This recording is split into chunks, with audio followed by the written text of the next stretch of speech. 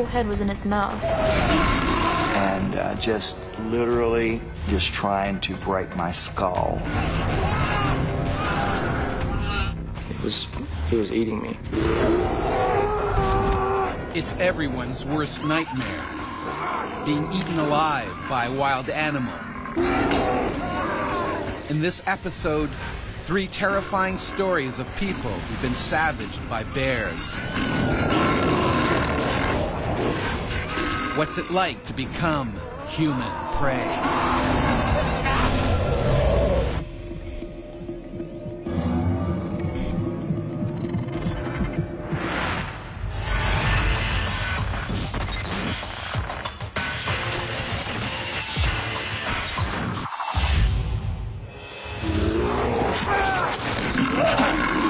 Summer of 2005, Johan Otter tried to save his daughter from the jaws of an angry grizzly while hiking in Montana. I really felt like I was trying to rip my head off. And I remember thinking, okay, one more bite and I'm done.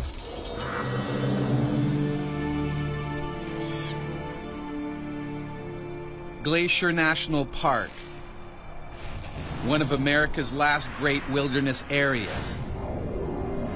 It's home to the nation's most feared predator, the grizzly bear.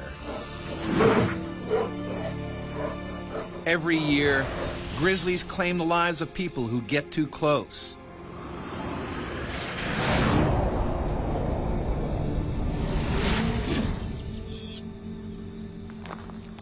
Johan Otter and his daughter Jenna are here for a hiking vacation. This one right here. Right here? Yep. To celebrate her graduation. All right. And it's kind of cool that your daughter still wants to go on a senior trip, you know, and with Dad to go into the mountains. But today's ambitious hike will test them in more ways than they can possibly imagine.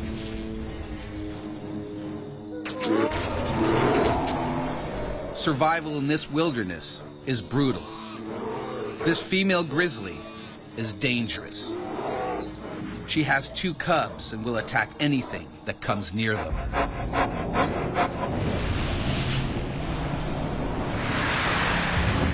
Dr. Barry Gilbert knows just how deadly these bears can be. He himself was badly mauled by a grizzly. Grizzly bears have the smallest young of any of the mammals. They can weigh 2 or 3 pounds when they're young, so they're really vulnerable. This is what has caused the female to evolve into being suicidally aggressive. She lays out her all for those cubs.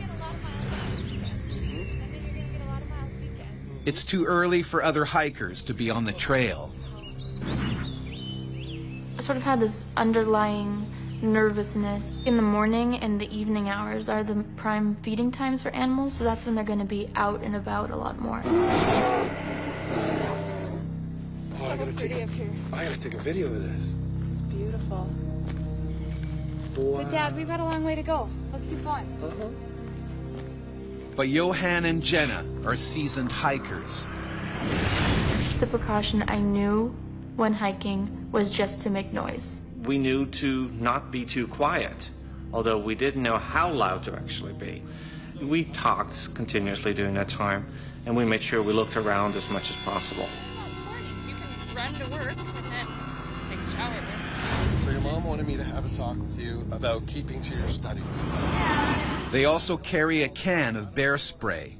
This is their only defense against a predator attack. If I don't... We didn't have it on our belt, it was just in the backpack. You know, really thinking that you're not going to be able to have to use that. It's not going to happen to you. They climb higher and further away from human habitation. If anything should happen to them, Johan and Jenna are on their own. Grizzlies normally steer clear of people. They can pick up a scent from over 2 miles away. But the wind is blowing down the mountain, away from the bear. And that would just negate the bear's best warning system, which is its nose, its sense of smell. And that's almost a perfect storm scenario. The Grizzly is now on a deadly collision course. A surprised bear is an angry bear, and an angry bear is an aggressive bear and a dangerous bear. So do you honestly think that you're going to be able to keep up with, practice and dance? Look at this. High above the lake, the view is spectacular. Johan and Jenna fall silent, a mistake that could cost their lives.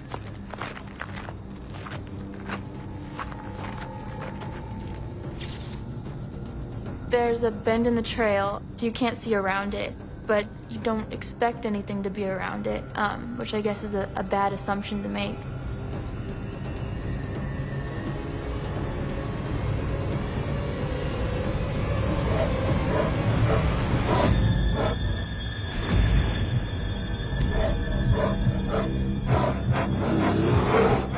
In front of me is a mother grizzly bear, followed by 2 cubs right behind her. I thought, I'm going to die. If you turn and run, you've immediately put a hamburger sign across your back.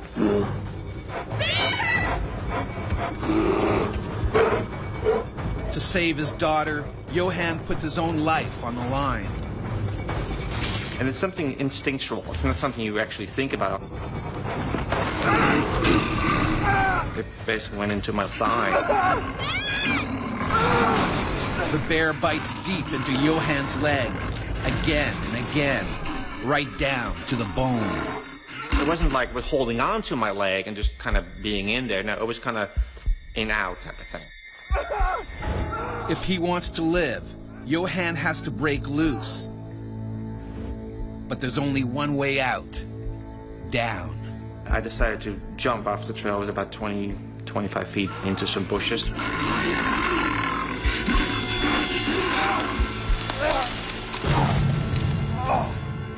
My eye was already bleeding or something like that at that point, so something must have gotten into my face. Because the animal went at me like this, so it must have been one of the claws.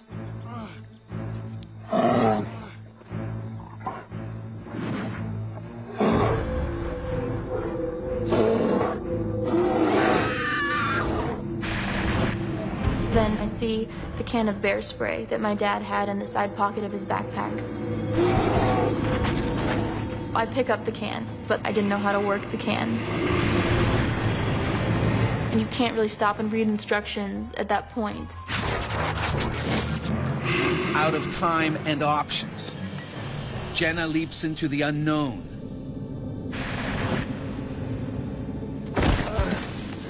Johan has no idea his daughter has jumped. Jenna, down here! And I see the bear cocks its head back again, looks down at me. By being active, she might have interpreted that he was doing a circle around to get at the cubs. Hell-bent on finishing them off, the bear charges down the mountain. Never felt or seen anything as strong and fast in my life. There's one big piece of muscle. It was lifting me up nearly out of the bushes.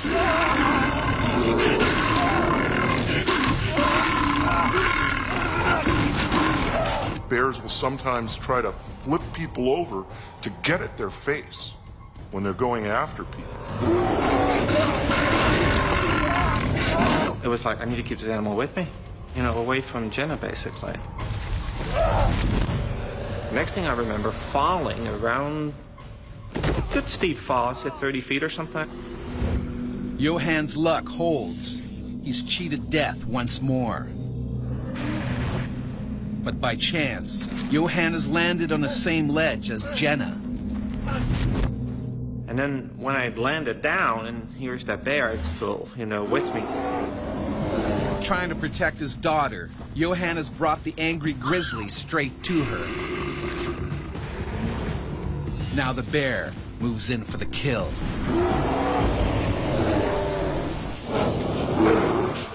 Johan Otter and his daughter Jenna have escaped a savage grizzly by throwing themselves off a mountain. Hot on their trail, the bear is going in for the kill. The animal just wants to get rid of you, to neutralize you, to make you no threat to her cubs. Jenna tries to hide, but Johan faces the predator head on.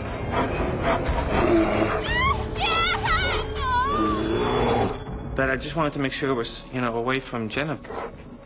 Johan grabs for the nearest weapon, but it turns to dust. And I still remember those two eyes, amber brown, looking straight into my eyes. No feelings.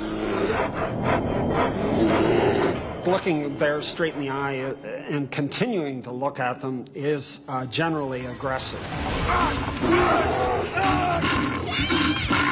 And it really started chomping down on my arm. It was just ripping it apart.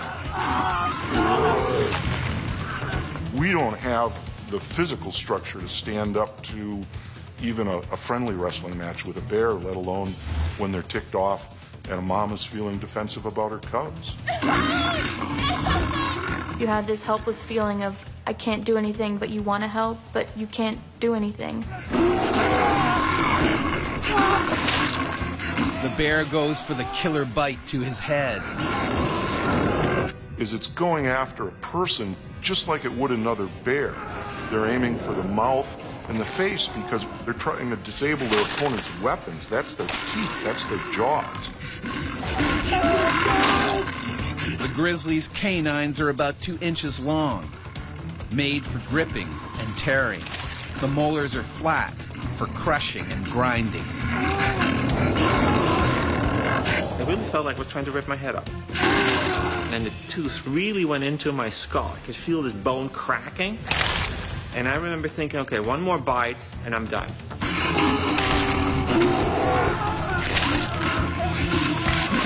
And then I looked down and I'm like, oh, one more fall and I'm dead. But I also knew that if I would stay there, I would be dead. Determined not to die, Johan breaks free and leaps into the void once again.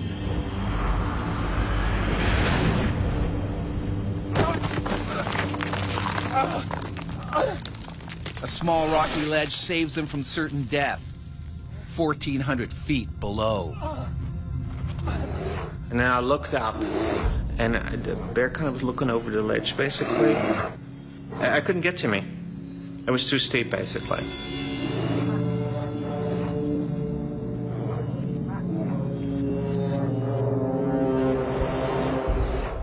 But the grizzly isn't done yet.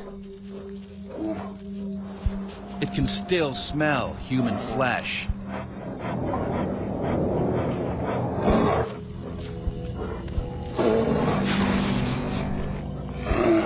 It was just fear of being found, which you know is inevitable.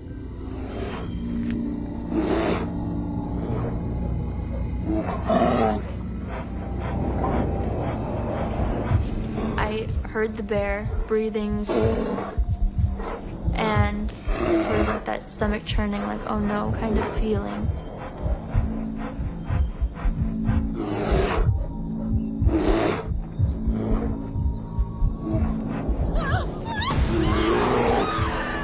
And I must have screamed.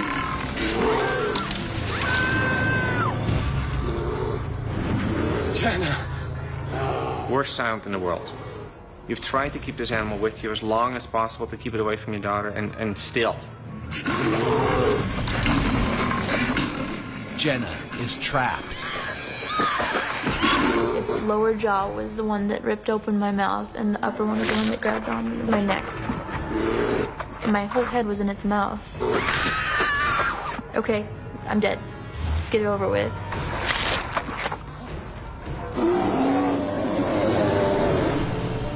This could be the end of the line for Jenna.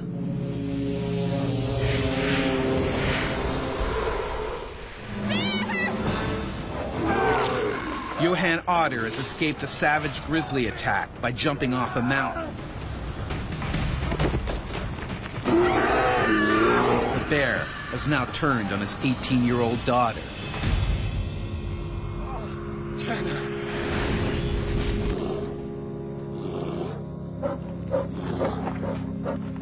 Face to face with death, Jenna takes a huge gamble.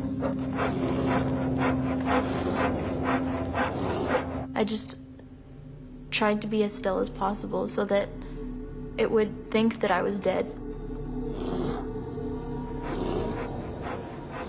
The playing dead routine works if you can quit moving and if you can remain as silent as possible. That tells the bear, okay, this person is no longer a threat. You can leave. Jenna keeps completely still and silent.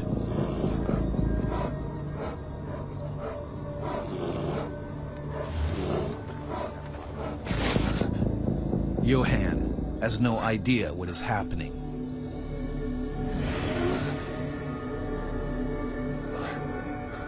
I don't hear anything anymore. I mean, it could mean one or two things. One, the animal left my daughter alone, or two, she's dead. Johan doesn't dare make a sound. If the bear has gone, any noise might bring it back. He waits 2 agonizing minutes, then decides to take a chance. Jenna?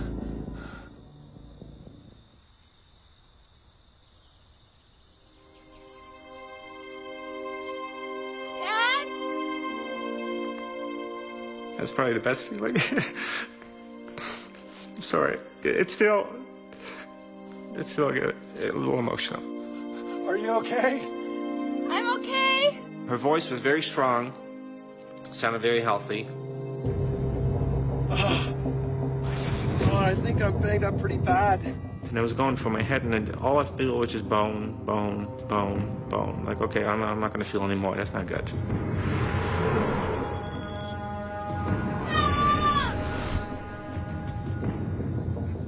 It's still too early for many hikers to be this far up the trail.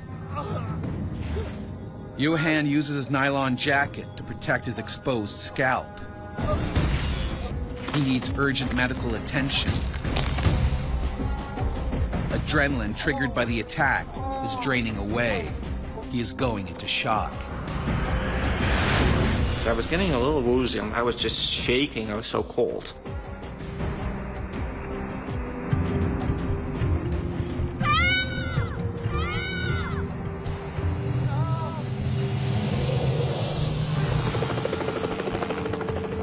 Johan and Jenna's cries are finally heard by other hikers. 2 hours later, they're airlifted to the hospital. Johan's spine and neck are broken. His scalp needs a skin graft. He has 3 broken ribs, a broken nose, and a punctured eye. It takes 9 operations and many months for Johan to recover.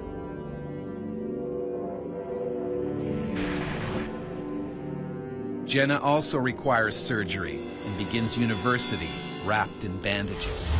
Yeah, you kind of feel guilty in a way, you know, because you've taken your daughter into a dangerous area. Shouldn't have done that. That's when you get a little emotional, like, you know, shoot, I'm doing this to all these people. I guess folks didn't care. They were happy I was still alive. So.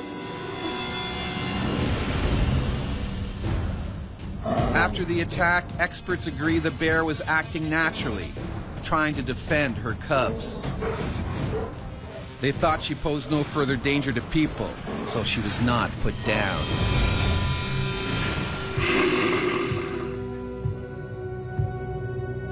For thousands of years, bears were America's supreme predators. From Alaska to Mexico, they were top of the food chain. Native Americans were in awe of their ferocious temper and huge strength. Some tribes worshiped bears. They wore their skin and claws as symbols of power. But killing a bear meant hunting in groups. It increased the chance of coming back alive. European settlers, however, were far less cautious. They saw bears as a dangerous pest that preyed on their livestock. Convinced their guns would protect them, They set out to kill as many as possible. And this was the age of the homesteader. And for those people, if they lost a cow, if they lost a couple sheep, it was a huge cost for them.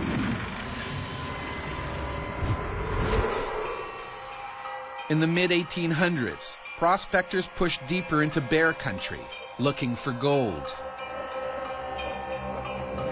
Scavenging bears soon learned that where there were people, there were food scraps.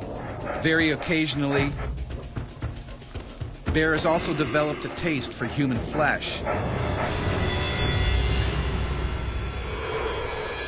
Today, there are still freak incidents when bears see humans as prey. In the summer of 1997, Kelly McConnell's life was shattered when a black bear went on one of North America's most horrific bear rampages. It was just trying to eat me.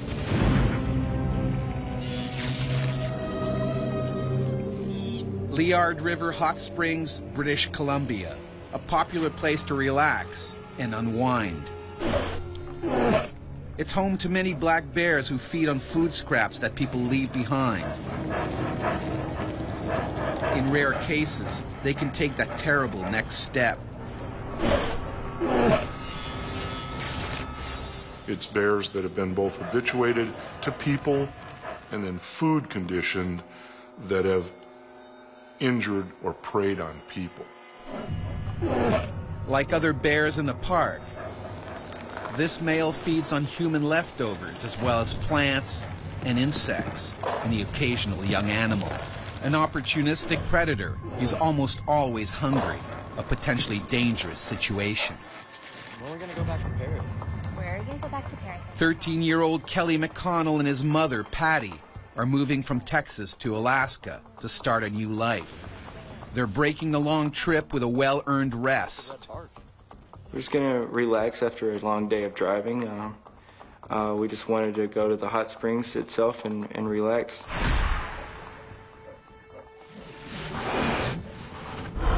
Even though they know there are bears in the area, Kelly and his mother decide to explore the park. And I actually did comment at that time, I wish that I could see one. And then my mother corrected me and told me that I did not wish I would see one. But Kelly and his mother have no idea of the danger they're in. It's so rare. Are you going to The bear can smell prey, and it's closing in on them. A predaceous attack, by and large, is a slow approach toward you, constant following of you, if you like, waiting for its tactical advantage to come in and get on you.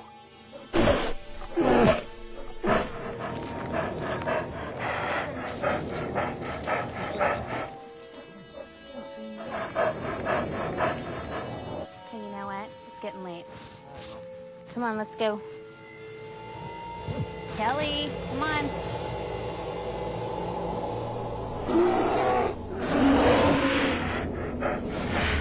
Patty and Kelly have walked into a death trap.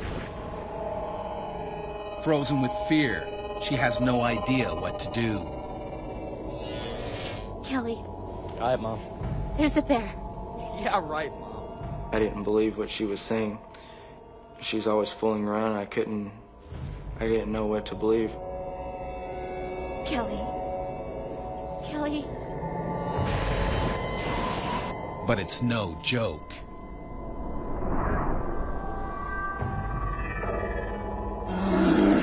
Don't move. If it's not making any noise, if it's not making a commotion, and it starts coming at you, this bear's in a predatory mode, and you've got to start thinking about what can I do to defend myself.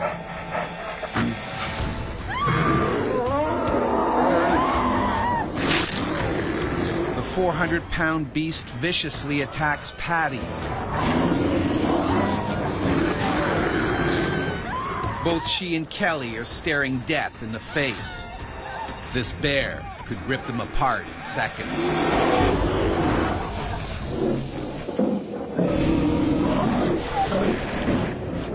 In a nature park in British Columbia, 13-year-old Kelly McConnell has put his life on the line to save his mother from the jaws of a bear.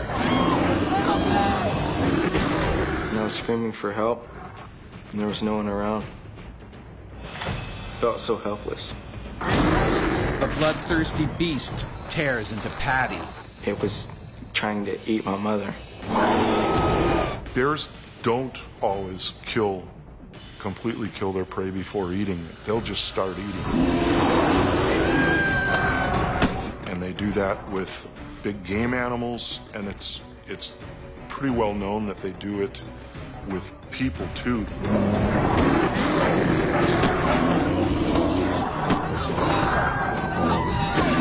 Kelly desperately tries to save his mother. But then, in a heartbeat, the bear turns on him. I can just remember thinking, I hope that I saved my mother's life, but I remember thinking it was all a nightmare. Kelly has become the beast's next meal. The bear locks its powerful jaws around his waist and lifts him off the ground. I could feel the bones crunching in my body like I was pretty sure I was going to die. Kelly's about to pass out, but suddenly the animal drops him. He falls on his front, keeping his vital organs safe from the bear's teeth and claws. They just began mauling me from the backside. It would just bite into my back and just tear my skin. It was eating me.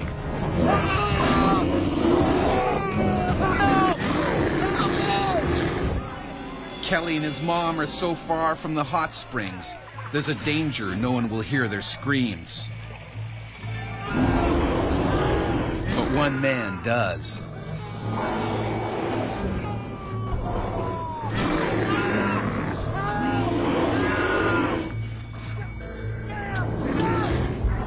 Ray Kitchen, a truck driver, races to the scene and heroically takes on the man-eater himself.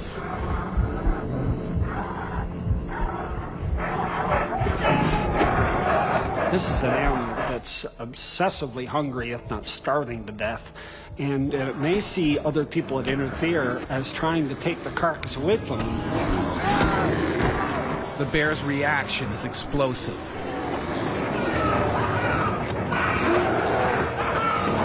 It turns on Kitchen and begins to eat him alive. Bears sometimes go into what they call surplus killing.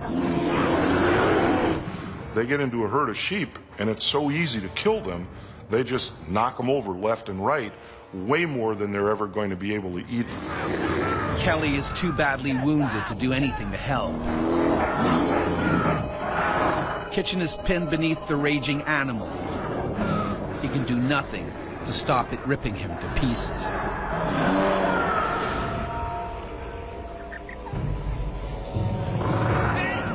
Tony Dowd, a trucker from Alberta, hears Kitchen screaming and comes to help. I couldn't believe what I was seeing. The bear was on Ray Kitchen, mauling him to death. And it stared at me. I was looking at it straight in the eyes. And I hit him dead square in the eyes.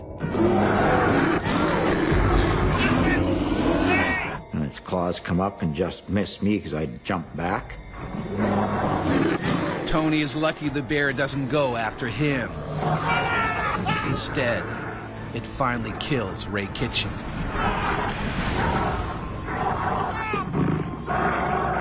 I heard Ray scream his last few, or try to scream, the last few thought or sounds that his voice could make. And I screamed, oh my God, and that was it. Ray's throat has been ripped open. They're getting the neck because they're going for the windpipe and for the vertebrae.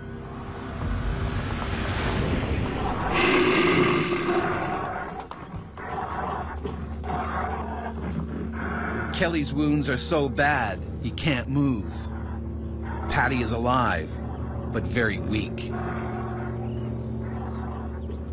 She told me that I should take care of my sisters. And then she told me she loved me. Patty loses consciousness.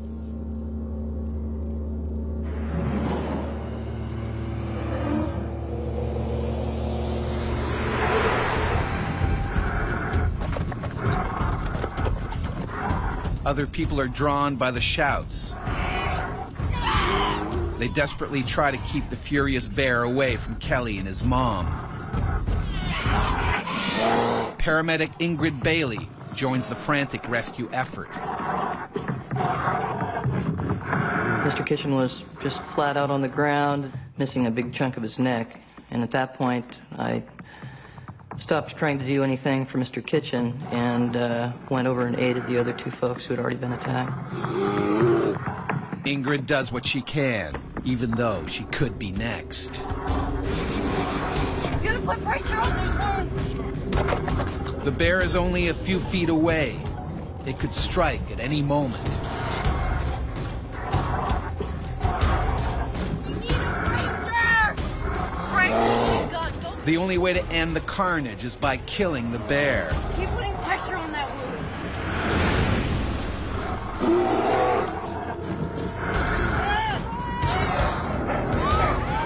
But this vicious predator is not done yet with its bloody rampage. It has the taste for human flesh and wants more.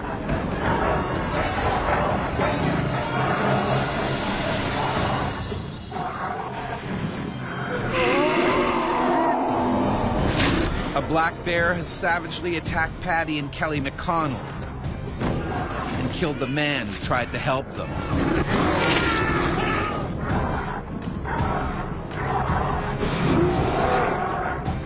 Now the bloodthirsty bear is on the rampage and heading towards the hot springs. There's panic.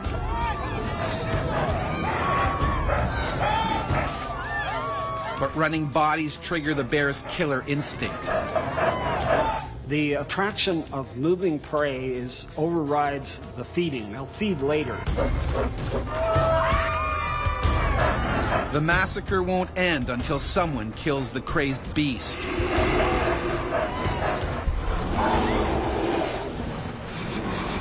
Ingrid Bailey is still trying to revive Patty when the bear attacks another victim.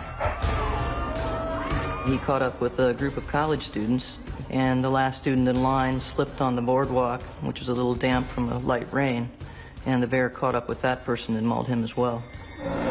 Finally, someone arrives with a gun. The bear is shot dead. Lots of pressure. He's losing a lot of blood. But it's too late for Patty McConnell. She dies of her horrific injuries. Her 13-year-old son, Kelly, just manages to pull through. Both my lungs were punctured. They said there was over 100 centimeters of stitches. I had suffered a few broken ribs. 3 of my vertebrae were broken. An attack like this is very rare. 2 people are dead and 2 seriously injured. But incredibly, Kelly doesn't hate the animal that took his mother's life. I feel like the bear, it didn't try to do anything that wasn't normal for it to do. I mean, normally bears don't attack people, and then probably had no choice but to attack or else die from starvation itself. The horrific events at Liard Park show just how helpless we are when these predators turn on us. Without a gun, the death toll could have been much higher.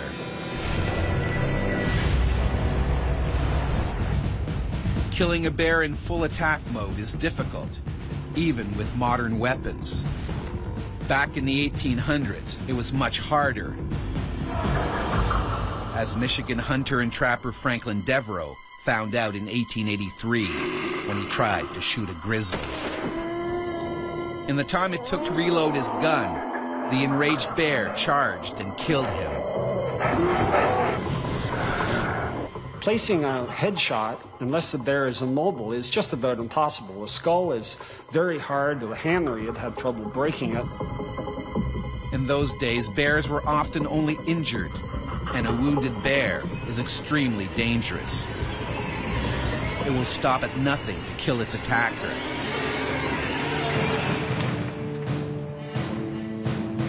The invention of the repeating rifle finally gave man the upper hand.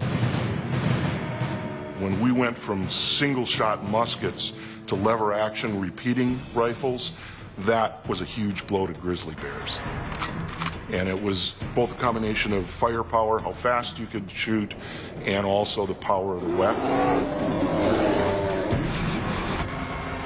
Hunting bears became a popular sport. They were killed in the thousands. Grizzly bear numbers plummeted, and today they are protected by law. But as more hunters and hikers venture into the last remaining wilderness, violent encounters still happen. And when an angry bear attacks, even a modern weapon may not save you.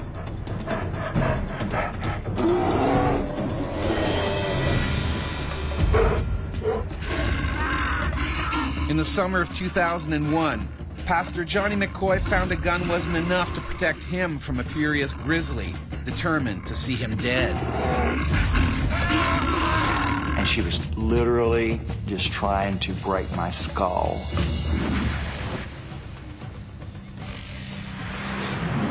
Pastor Johnny McCoy and church deacon Gary Corral are old friends who've been hunting together for years. They're on a 2-week hunting trip in the Alaskan wilderness. We was going moose hunting to have the meat for the winter, or for the following year. That's what we eat. That's the food for the family. They are well aware of the dangers lurking in the woods. While tracking their prey, they soon notice signs of grizzlies. Makes me absolutely nervous walking through the woods, knowing that there are bear there, knowing that we are in their territory. Wait, is it nearby? Yeah, you probably are. Keep my eyes open. This scat belongs to a female grizzly. She has cubs nearby. McCoy and Coral trek further into the bear's territory. Unlike hikers, they make as little noise as possible.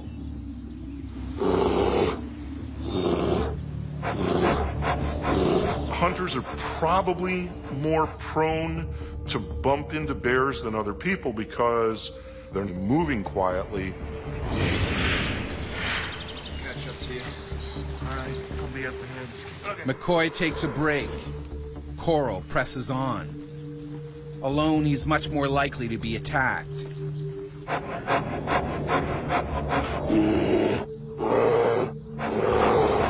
Coral is walking quietly. The grizzly won't see or hear him until it's too late. It was probably just out there with its cubs. All of a sudden, here's these people. So to Ma Grizzly, you see that as a threat. McCoy, meanwhile, hurries to catch up with Coral. Suddenly, something tears out of the trees. It's racing towards Coral. She ran right out within 10 feet in front of me. In my mind, I said, it's a bear. McCoy can't shoot. He could hit Coral. By the time his friend hears a grizzly, it's too late. And as I turned my head and looked around, all I could see was the mouth of a bear, and it was wide open.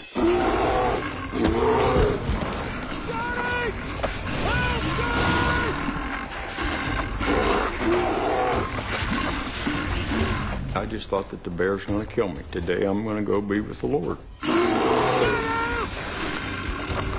At first, Coral's backpack shields him from the deadly claws. The bear was just trying to get the pack out of the way to get it done.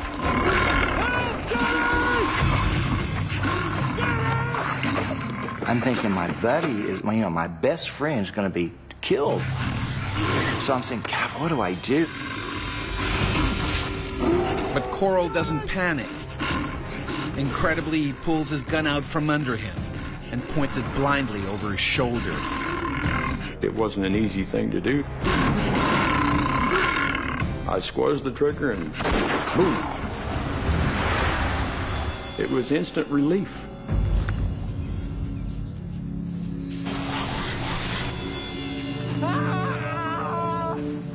But a second later, Coral hears a terrifying scream. Church Deacon Gary Coral has been attacked by a grizzly. He shot the bear, making it let go.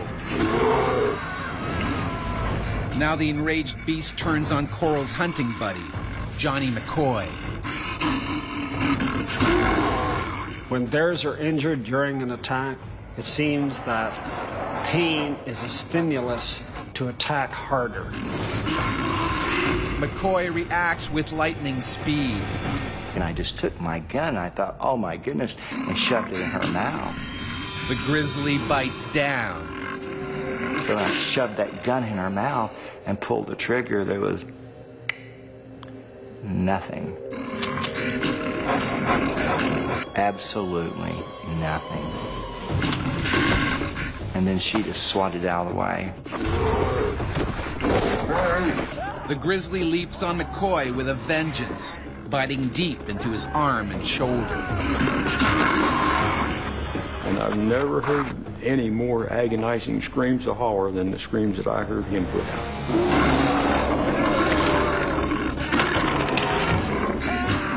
And the first thing that she did was to bite and break my arms in 9 places. A grizzly's jaws can exert over 750 pounds of force. It's like being hit by a sledgehammer.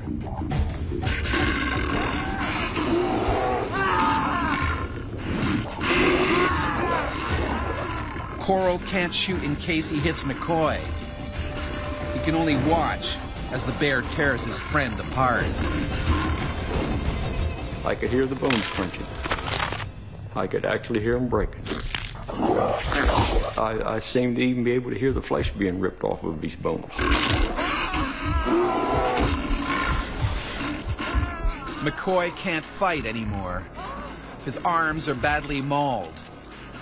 The grizzly now lunges for his head, the death blow.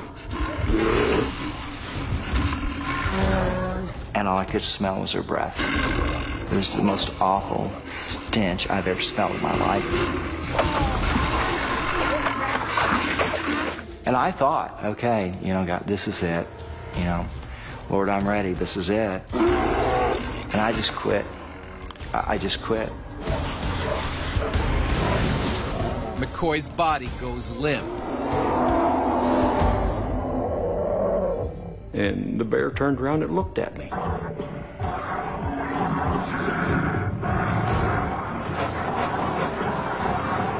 Suddenly, the bear runs off. I think in about 1 second, he must have covered 100 yards. He was clear out of sight. I never fired a shot. It was so quick.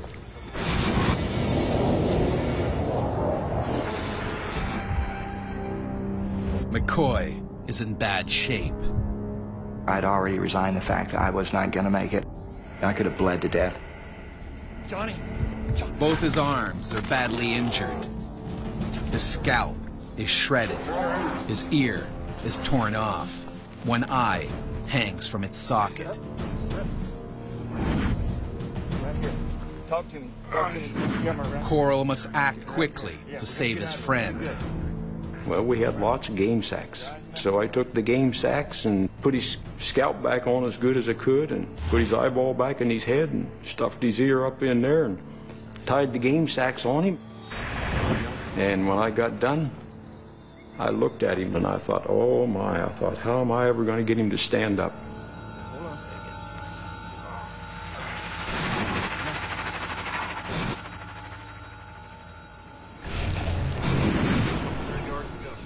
McCoy can't see anything, and they've left their cell phone back at the camp.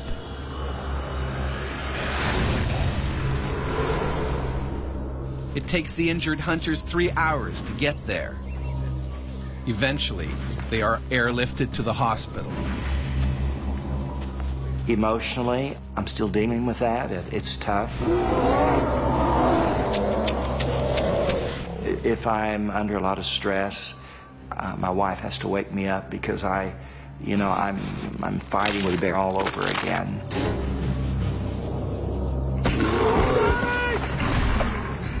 I woke up a few times at night thinking about this bear on my back.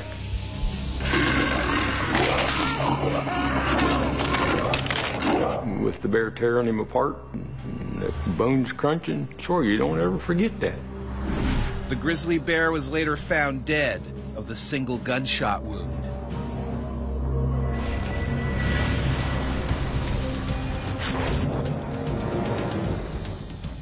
Thousands of people encounter bears every year, but attacks are unusual.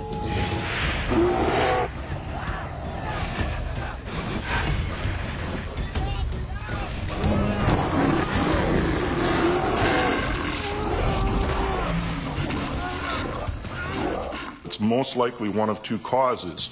One, it's a predatory incident, and that happens with both black bears and grizzly bears. And then the second thing is defense of personal space.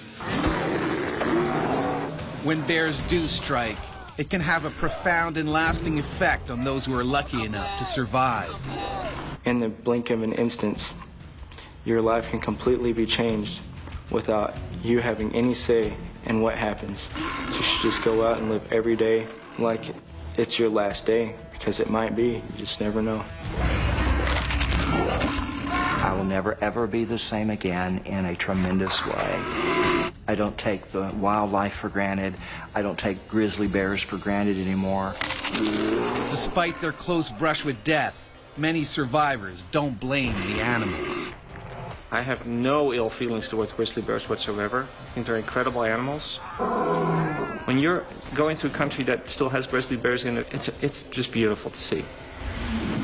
But as we encroach ever further into bear territory, there will still be times when we become human prey.